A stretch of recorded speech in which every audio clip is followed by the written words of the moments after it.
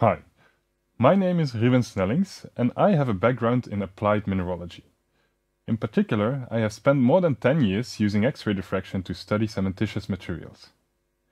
In this lecture series, my fellow team members and me want to introduce you into the basics of X-ray diffraction, also called XRD, and how you can make use of this powerful technique to study the chemistry of cement. The use of X-ray diffraction as material characterization technique goes back a long time. Major scientific progress was made by applying X-rays on crystals to study how atoms are organized in crystalline materials. In short, X-ray diffraction studies have had an enormous impact on our understanding of how nature works, just by resolving the crystal structures from anything like simple rock salt to very complex molecules such as DNA, penicillin, or insulin. Similarly, X-ray diffraction was applied to study the main phases present in cement, such as C3S, C2S, C3A, and C4AF. It enabled to describe differences in atomic arrangements that underlie large changes in chemical reactivity. One of the most striking examples of this is C2S, that changes from very reactive in the alpha form to largely unreactive in the gamma form. Of large practical impact is that X-ray diffraction data can be used to quantify the composition of complex materials such as cement. This capability has led to widespread application of the powder diffraction technique in research labs. Even more so, its ease of application has led to its introduction as a quality control system in clinker production plants.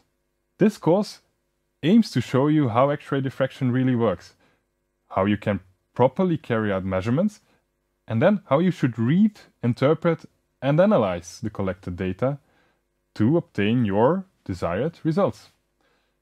This course is aimed at the level of master's students, graduate students, or professionals that are planning to embark on X-ray diffraction studies to study cement. Preferably, the student has followed introductory courses on chemistry or material science.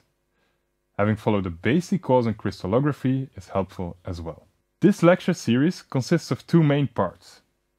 In part 1, the basics of X-ray diffraction are introduced, and it is shown how powder diffraction patterns are collected, and how one should read and interpret the data. In part 2, more advanced data analysis methods are explained and demonstrated. In particular, it is shown how X-ray diffraction can be used to quantify the cement phase composition. In part 1, X-ray diffraction basics and measurements, this part consists of 4 sections.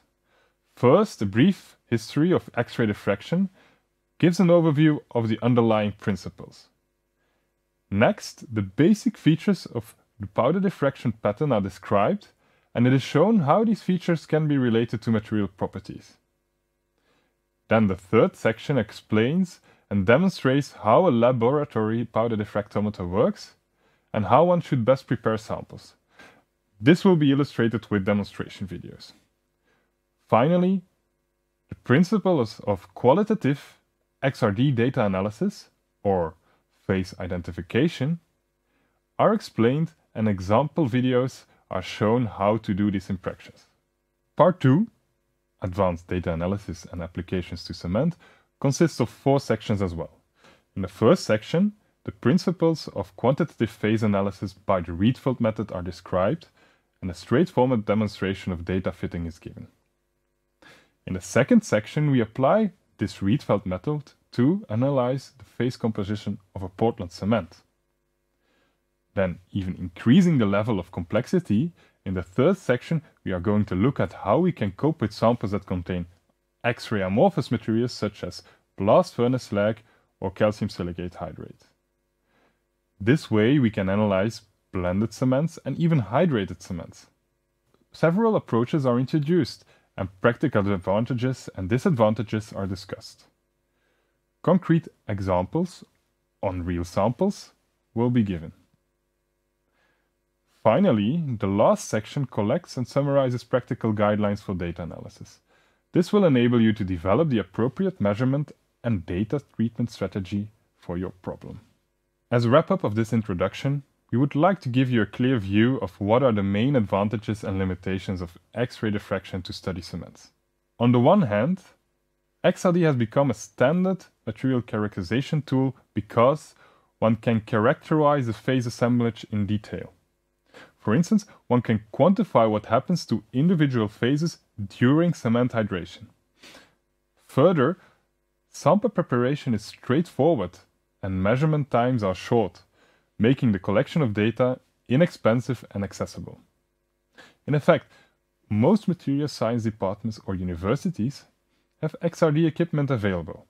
Finally, significant progress in software development has made data treatment less tedious, and in some cases, semi-automatic routines can be easily implemented. On the other hand, one should be aware that there are limitations as well. First of all, the accuracy in terms of phase quantification is limited to about 2 to 3 weight% for major phases and around 1 weight% for minor phases.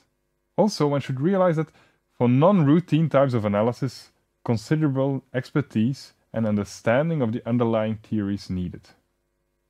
This course really aims to get you started in XRD measurements and also to transfer many practical tips and tricks that usually do not find their way through to the specialized scientific literature or handbooks on this subject.